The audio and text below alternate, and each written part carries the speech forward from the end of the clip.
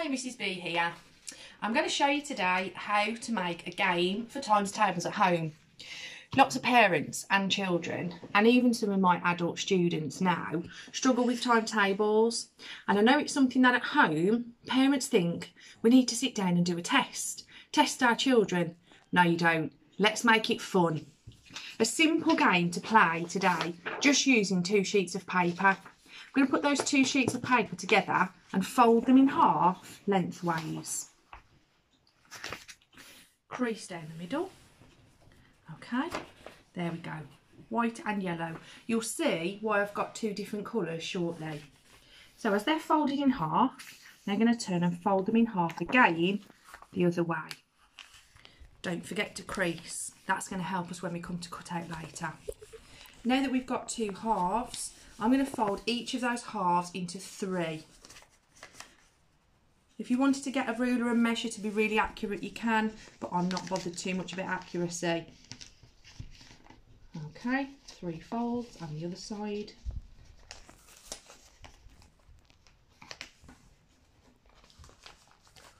There we go.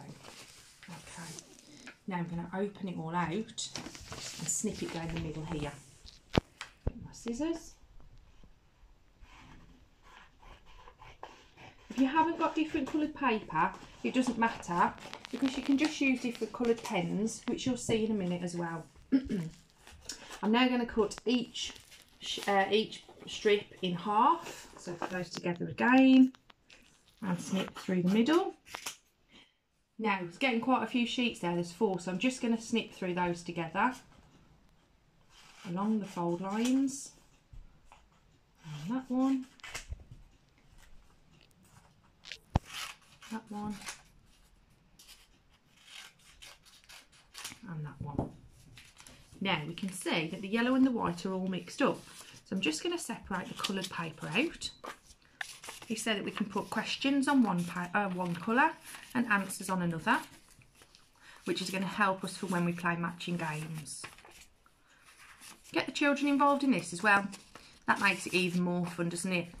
They can take ownership then and really enjoy what they've made. Doesn't matter which colour you choose to write the questions or the answers on. And then I'm going to start now with my felt tips to write out the facts. I'm starting with the 2 times table, as that's the first one that we learn, and your children might be able to already count in 2s. So here we go. 1 times 2, 2 times 2. All the way up to 12 times 2 now.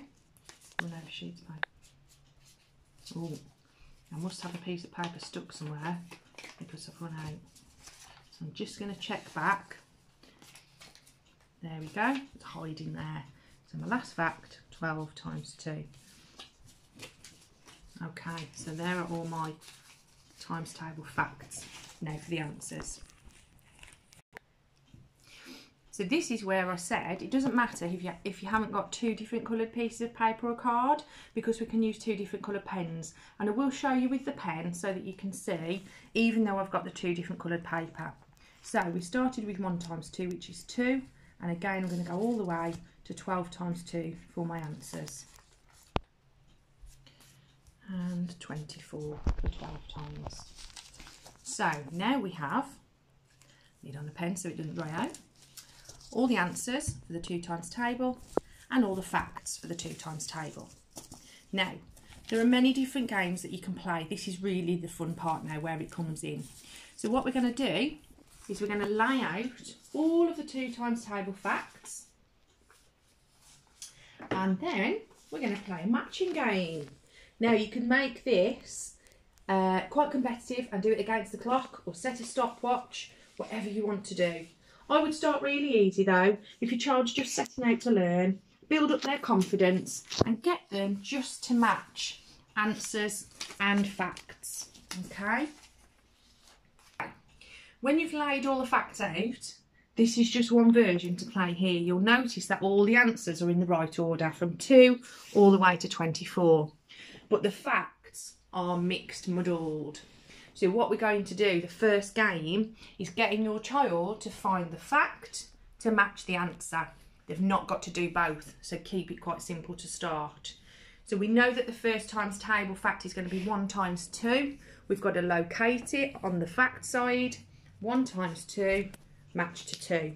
Get them to say it as they put it down as well. So 1 times 2 is 2. Next one, the answer's 4. We're going to find 2 times 2. Looking down, look for that. 2.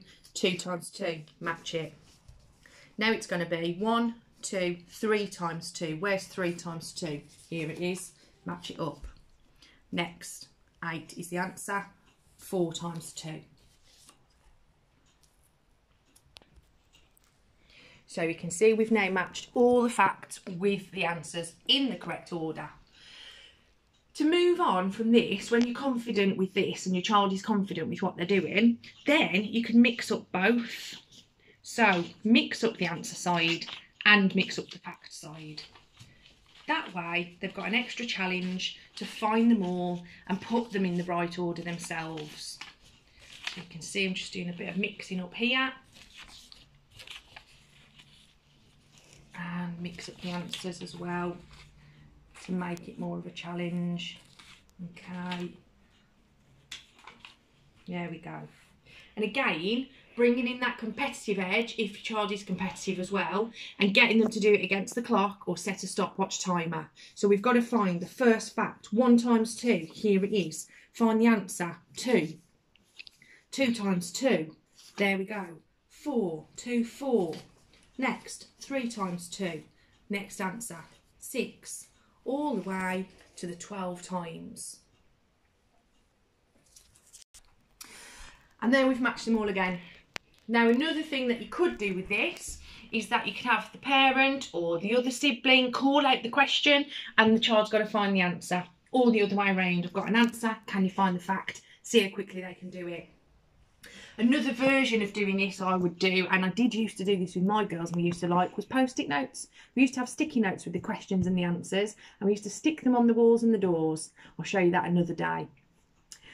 One more version of using the fact cards that we've made today then is a matching pairs. So turning over all the fact cards and the answers, and this is where you'll see my reason for using 2 different colours, because we can easily distinguish between questions and answers.